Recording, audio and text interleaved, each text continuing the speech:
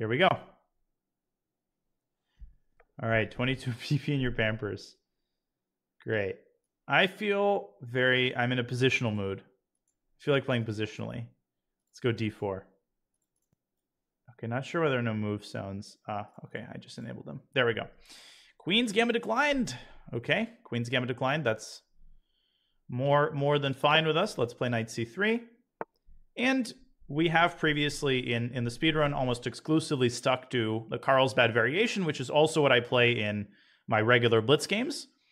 Now, a Carlsbad is it's the name of the variation, but it's also the name of the pawn structure that arises out of this variation. It can also arise in certain other, variations on a theme, and it is sort of dictated by the trade on d5. That's the Carlsbad variation. You can also leave the pawn on c4, and the main line is bishop g5. That's the traditional main line. In the Carlsbad, you take on d5 very early, and you release the tension in the center, and you get this structural imbalance where white has an e-pawn and black has a c-pawn, and everything else is symmetrical. But this ostensibly small imbalance creates very intriguing positional and oftentimes tactical play in the middle game. So now we play this like a regular Queen's Gambit declined. We bring our bishop to g5, we play e3, we play all the normal Queen's Gambit moves. But a little bit later when we finish our development, you will see how the Carlsbad structure defines the course of the game. So, okay, so here there's a small subtlety. I like to start with Queen c2 in order to prevent the bishop from coming out to f5. You can also play e3, but after e3, bishop f5 is a very annoying, solid line that I'll talk a little bit about after the game. So starting with Queen c2 doesn't really have a downside, and it prevents bishop f5. Bishop d6. Okay, so in the Carlsbad, the bishop usually comes out to e7, but this is also a viable developing square, although it doesn't really address the pin, which is why more people like to put their bishop on e7. So here, after bishop d3, we are already threatening the pawn on h7 because the knight is pinned to the queen. So black has to play h6. Of course, we don't give our bishop away for no reason. We keep it on h4. And the main choice that white has in the Carlsbad is concerns where to develop this knight. You can develop it to e2 or to f3. And both moves have clearly defined pluses and minuses. And you can't say that one of these is better than the other. They're both totally viable. Knight f3 is the more traditional developing square for the knight. But when I've played the Carlsbad, I have mostly positioned my knight on e2. But in this particular version of the Carlsbad with the bishop on d6, I actually like to play knight f3. And there's a super specific tactical reason for that that I'll expand on after the game. This is not essential to your understanding. So for now, I'm just going to play knight f3 and I'll spell it out later. But we are going to play this very traditionally, knight f3. Okay, black plays bishop b6. And okay, bishop b6. What observations can we make about this move? Well, the first thing that occurs to me when I see it is that it relinquishes black's control over the e5 square. And I had an entire speedrun game dedicated to the Pillsbury Knight, which you might remember is a knight that sits on e5 in Queen's Gambit declined positions and is supported by two pawns, the pawn on d4 and a pawn that arrives at f4. And the Pillsbury Knight is a very nasty construction that a lot of players don't really know how to face. And oftentimes there is no obvious solution. So you might say, well, let's castle first and then let's decide. But if we castle first, then black will already bring the knight out to d7 and we might lose our opportunity to entrench that knight on e5. So I think we should play this in a principled way, and we should stick the knight on e5 while we still have a chance, even before we castle. And if knight bd7, then we shove our pawn to f4, and the Pillsbury Knight has been born. Notice that another drawback of the black dark squared bishop not being on e7 and bishop takes e5, d5 is not totally out of the question. Maybe black can play g5 there. So black will save the piece, but he will create just like, gaping weaknesses on the king side. And because we haven't castled yet, we actually might castle queen side if the circumstances are right. If black hurts himself on the king side, we very well might still castle queen side. I'm not ruling that out. Knight bd7 and f4. And I think the result of the opening has been pretty successful. So we've gotten the Pillsbury Knight. And now we need to decide which way we're going to castle. In these positions, you do sometimes castle queenside. It's a very risky approach because we don't have a c-pawn, but we definitely shouldn't rule it out. Queen c7, okay. Queen c7. So f5, by the way, it does technically win the piece, but actually, wait, let's calculate. f5, what happens after f5? If bishop takes e5, then we can play f takes e6. Black has to recapture on e6. We take on e5. Black takes with the queen. Then we can castle queenside. So f5 actually, I think, does win the piece, and it wins the piece for insufficient compensation. But the funny thing is I'm also very enticed by the prospect of just castling. Our position is so good and the knight is so stable that we can sort of procrastinate on playing f5. I don't think there's all that much that black can do about it. But okay, in the name of objectivity, I think we should probably consider trapping the bishop with f5 immediately. Yeah, it's actually really hard to decide. Castles leads to a really good position for white, where black has no easy way to get rid of the knight, but f5 goes after the bishop, and it probably results in us getting a full minor piece for only 2 pawns. Actually, well, let's see what our opponent has in mind. Let's go f5. Yeah, unfortunately, we're losing the Pillsbury knight, but we're exchanging it for a full minor piece, so I think that's a worthy price to pay. Yeah, bishop takes e5. And actually here I think it's very important to start with f takes e6. If we play d takes e5, then after queen takes e5, the pawn on e3 is also hanging with check. So if we play d5 and fe6, then black is going to collect 3 pawns for the piece, and I mean, queen takes e3 is going to come with check. So we should first, I think, play f takes e6. Rook takes e6. Now we play d5, and after queen takes e5, we have earned an additional tempo over taking on e5 immediately. So it's a small little nuance, but it's quite significant. And here I think our best approach is just to say, okay, we're going to give up this pawn on e3. And at first sight, well, then why did we go after the piece? Because black's going to get 3 pawns for the piece. It's true, but notice that we have 2 bishops. We have not just the bishop pair. Black simply does not have any bishops. And our bishops are sort of crisscrossing the board. I just feel like once the center opens up, the fact that we have 3 minor pieces and the fact that this is a middle game is going to really, really hurt black. The big decision we have to make is which way are we going to castle? And because black lacks a minor piece and black lacks attacking firepower, I think we'd be fully justified here just to castle queenside, because this deploys our rook a little bit faster. Castling kingside, I don't know, maybe allows some knight g4 related ideas. The king on b1 is actually going to be totally and completely safe. So castles queenside, hopefully this makes sense from an intuitive perspective. And I assume our opponent is going to take on e3. This is the first time that they're thinking. There's also a tricky move d4. I'm just noticing that the bishop on h4 is undefended. But I'll have to talk about that afterwards. Queen takes e3, king b1. So now we get to sort of the second stage of the game. We've won a piece. Technically, we're not really ahead in material because black has 3 pawns. But in the middle game, a minor piece is often worth a lot more than a couple of pawns. That can change in the end game. That can change if the position is like locked up. But if the position is wide open like this, it should be obvious to you that the bishops are superior to black's knights and 3 pawns. Notice that I didn't really care that, oh, black took with check. That did not even enter into my considerations. It doesn't matter, right? Our king is now safe on b1. Okay, so there's a move here that is literally just begging to be played. There's actually a couple of moves like that. There's rook he1. There's rook he1, which maybe a lot of you are thinking about. But the drawback of rook he1 is that, well, rook he1 is a good move, but the queen will move back, let's say, to b6. And then I wouldn't want to trade on e6 and build black up with a better, superior pawn center. Trading on e6 here actually helps black and gets black a pretty impressive pawn center.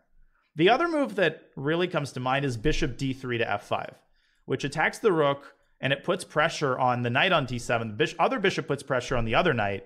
So bishop f5 puts black under a lot of strain. The way we can combine these ideas, we can start with rook h e1, get the queen off of our back, and then instead of taking on e6, we can play bishop f5 and trade on our terms with the aim of collecting the e file, grabbing control of the only open file, which is a very important thing to do. I've shared that piece of advice many times. Let's start with the rook h e1, send the queen away. I'm anticipating queen b6, maybe queen c5, either one of these. Not going to matter. And queen b6. And let's stick the bishop on f5. Why does the pawn center matter? Well, again, I'll illustrate some variations after the game, but giving black that e6 pawn would have been a terrible idea. But rook d6 is just self-destruction. Our opponent is trying to keep as many pieces on the board as possible, but he's just blind to the dangers. I mean, the first thing I see when I look at this move, the rook is trapped. I mean, the rook is trapped. Can we attack it? Well, it's in a dark square. Do we have a dark squared bishop? We do. We can play bishop g3 and the rook is trapped. That's it. The game is over. Of course, nothing wrong with the move rook e7. That's probably the move I would play if we didn't have bishop g3, but we do. And we win the rook and we win the game. Yeah, and our opponent just played way too quickly in the middle game. Yeah, this is... Okay, queen c5. But this is a good opportunity to practice being precise, which a lot of people really need a lot of work on. So a lot of people just, oh, yeah, let's take on d6. Of course, nothing wrong with taking the rook. We'll be up a rook. The game will not be over. Black will still have 3 pawns.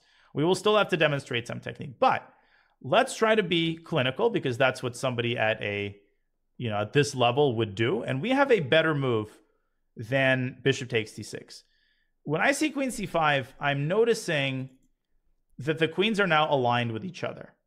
And that creates the possibility for tactics, but not just that, it also creates the possibility for a queen trade. The rook isn't going anywhere, right? The rook is already trapped. We don't need to take it immediately. As long as we keep our 2 bishops in place, the rook on d6 ain't going anywhere. So the move I'm thinking about is actually knight c3 to e2, dropping the knight back, offering a queen trade. But if the queens are traded, then black is even going to have a hard time getting anything for that rook. The other really good move here is somebody's proposed knight c3 takes b5, same exact idea. If, like, the trade on c2 occurs, then we not only trade queens, which is good because we'll be up a rook, but we also win the pawn on b5. So I think knight takes b5 is maybe even the best move. And we are going to go for it. Knight takes b5. Great move. Yeah, even knight e4 probably was decent, but this is super clinical. And I think our opponent's going to resign shortly. Yeah, now he's thinking, but it's a little too late. Yeah, hopefully everybody sees the point of this move. If queen takes b5, then we disattach the queen from the rook and we play bishop takes d6. We're up a full rook. And then you might be like, well, why? But then we didn't get a chance to trade queens. But it doesn't matter. I mean, look at black's knights in that resulting position. I actually would want to keep the queens on the board here. I think it's faster for us to win by keeping the queens on the board, and resigns. Yeah, bit of a lackluster game, but nonetheless, couple of remarks. So, yeah, this is the Carlsbad, c takes d5. I definitely have, I think, more than one speedrun game in the Carlsbad. Yeah, and already after like c6, queen c2, bishop d6, I was getting hopeful, because bishop d6 has long been considered an inaccurate developing square for the bishop. It's long been considered an inaccurate developing square for the bishop. Usually in the Carlsbad, you see black play bishop e7. This is the main line. And then white plays e3, castles, bishop d3, knight bd7. And here, once again, as we did in the game, we have a choice between developing to f3 and developing to e2. And I could not possibly explain all the complexities of the Carlsbad in like one analysis session. So I'll restrict myself with just a couple of general points. Most of the time that I've played this with white, I've gone knight ge2. And the main idea of developing the knight to e2 over f3 is that you leave the f-pawn free. Now, why is that important? Because there is a traditional plan in the knight g2 Carlsbad where white goes f3 and e4.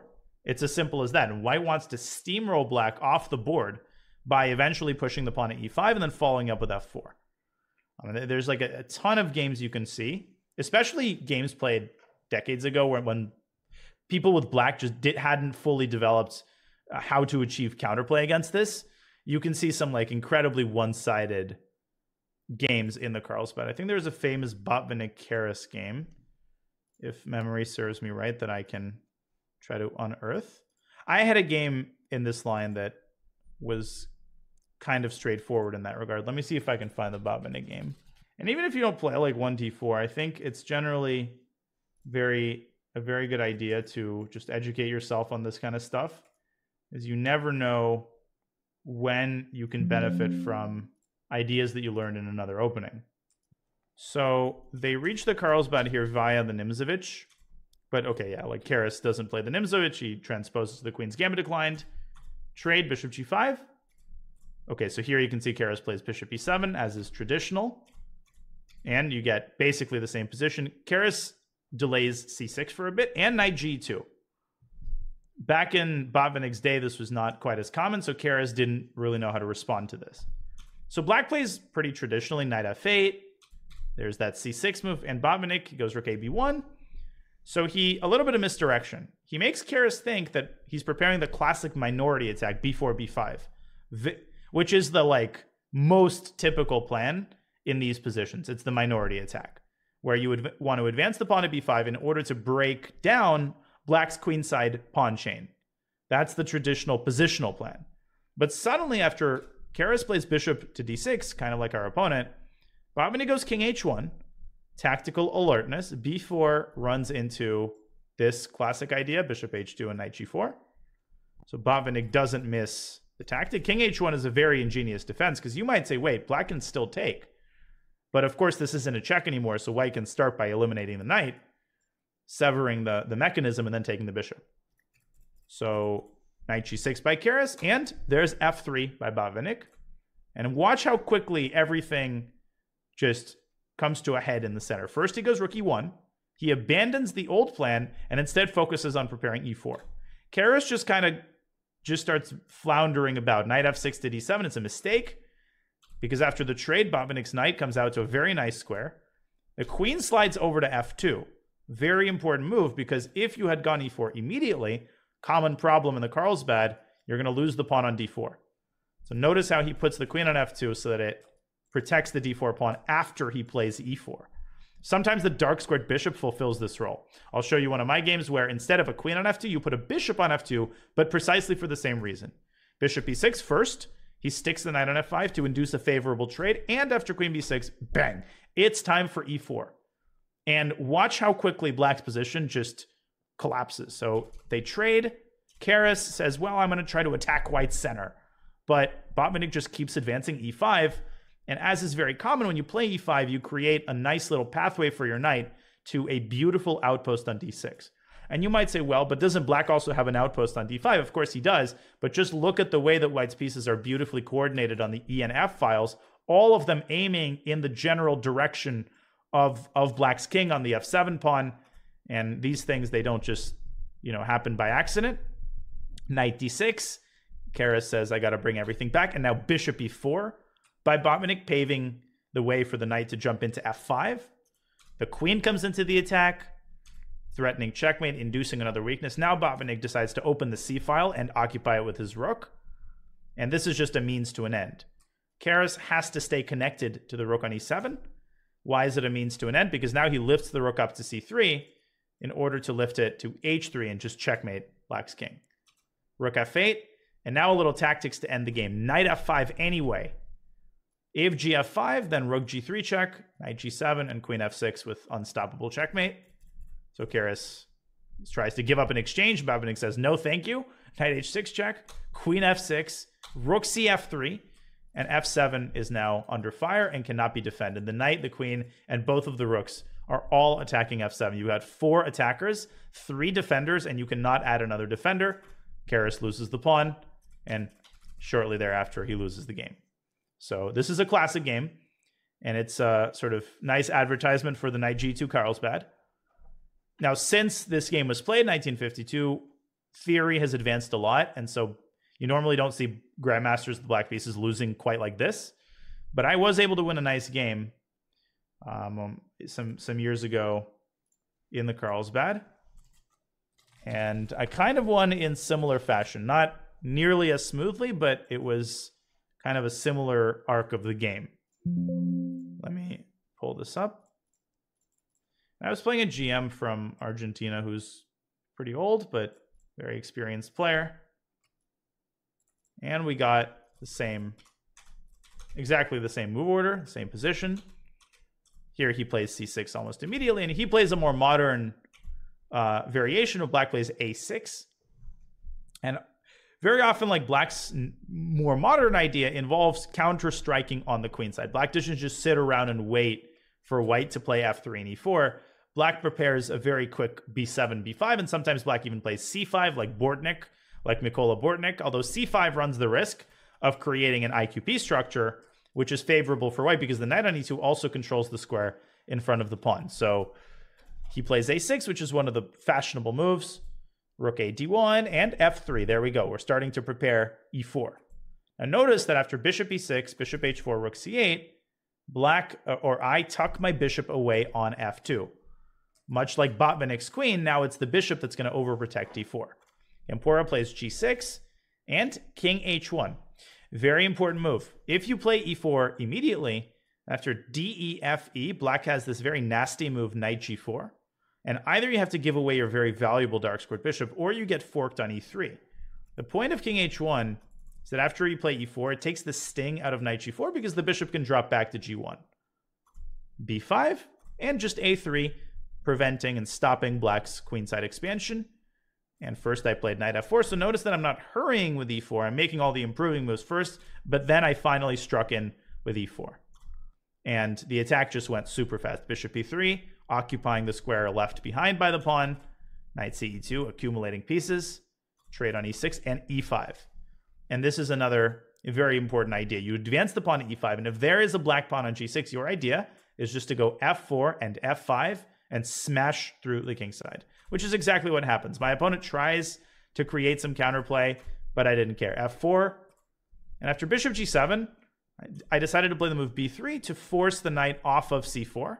Little pawn sack, and now here comes f5. Bang! Just smashing through black's king side. Knight comes out to f4, and already the game is over. Because I've shown this game before, by the way, on stream. If f takes e5, then knight e6, and first of all, the knight on a3 is hanging, but also you can play bishop takes f5 with a skewer. So black has to move the bishop back, and now e6 is the crusher. Again, bishop takes e6, knight e6, and you can have your pick between the knight and the pawn. And after bishop g6, we continue exploding black's kingside with g4. F takes g4 is forced, otherwise like gf, and black is just dead lost. Take, take, and now send the queen over to attack. Queen takes g4, and after bishop f7, he resigned because king f8. The pretty win that I saw was bishop e3, and whatever black does, bishop comes to h6 with an immediate win because this is just checkmate. So yeah, so this is another nice Carlsbad game. Of course, I could show you games where black won and where the central attack misfired for white. This is far from a refutation of the Queen's Gambit decline, but I think it's one of the most underrated openings, especially for d4 players in the 2000, 2200 range. Almost everybody tends to go for like the traditional main line, bishop g5, or people play the Catalan and stuff, but Carlsbad hasn't gotten enough love, I think, especially from the white side, because the plans are easy to learn and black's counterplay is hard to attain if you're not a specialist. So we go back to the game. All right. So in the game, black played this, of course, a little bit differently with the bishop on d6, but it didn't change the way that we developed. Oh, it did actually change the way we developed our pieces. I decided to play knight f3.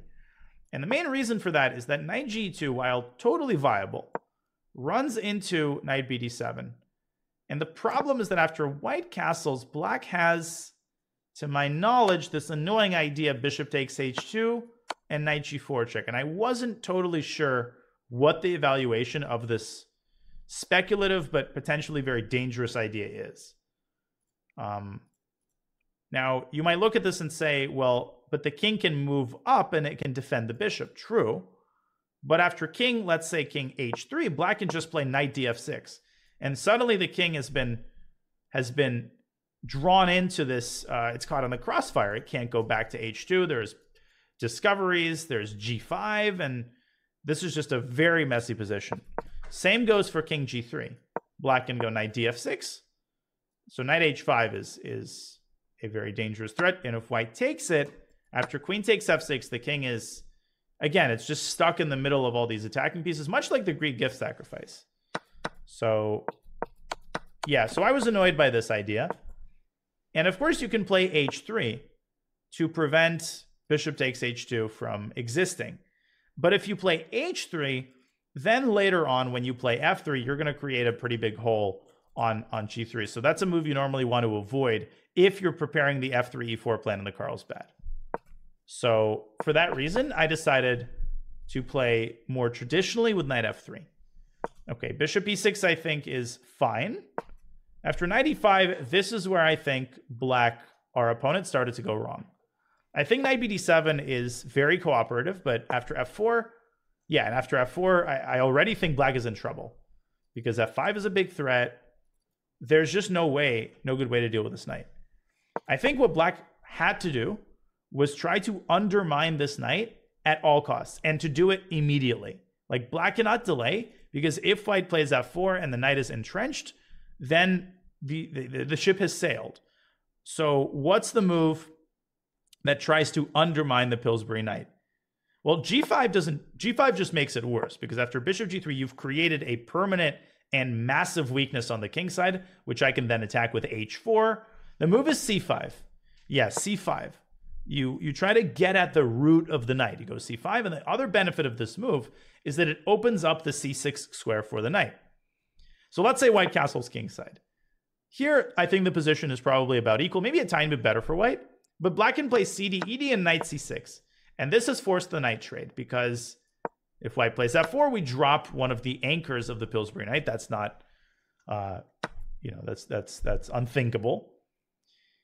And of course, white can play knight takes c6, and now we get this sort of hanging pawn structure, which I think the position is probably about balanced. Maybe white is a tiny bit better. The pawn on c6 is a little bit of a weakness, and you can try to attack it by, well, you can try to blockade it by getting the knight around to c5, which is another very traditional way to fight that pawn. So if I had to pick a side here, I'd pick white, but compared to the game, this is so much more palatable for black. After c5, you could also castle queenside, and this just leads to a very sharp position, but I wouldn't have gone for this. This, to me, queen a5, like the c file is open. Black can still play knight c6, and if you trade, now the b file is open. Black can put a rook on b8. White's attack is a lot less, just a lot less fast in this case. So in the event of c5, we would have castled kingside. But in any case, knight bd7, f4, and queen c7, of course, gives up the piece. And I am looking with the engine. What's interesting is that f5 actually is, well, it's saying it's much better, but inaccurate. It actually is giving castle short as the best move. So maybe we should have just been patient and see what happens. Because black has like literally no defense to f5. The move that made me avoid castles is actually knight d7, f8. And here, of course, the first thing that you probably see is that white can play bishop takes f6 and permanently ruin the kingside pawn structure. But the downside is that the knight now has to evacuate e5. So obviously, white is much better here. You could swing the queen from f2 to h4 and attack black's weak pawns. The bishop is aiming at the king. It's like plus 1.8 here. Totally reasonable. So maybe this was a more surgical continuation. ZX Consumed asks, rook f3 instead of, okay, so first of all, rook f3 instead of knight f3 has been proposed. I don't know if it's worth sacrificing the knight, though. I don't doubt that white has tremendous compensation. Maybe you can even mate black with some sort of queen e2, queen h5 maneuver. But this has to be calculated very carefully. But very, very much possible that this is, in fact, the best way to play. Like queen e2 and queen h5 is already a huge threat. So definitely, yeah, rook f3 needs to be calculated. There was another question, if we rewind a little bit earlier, after c5,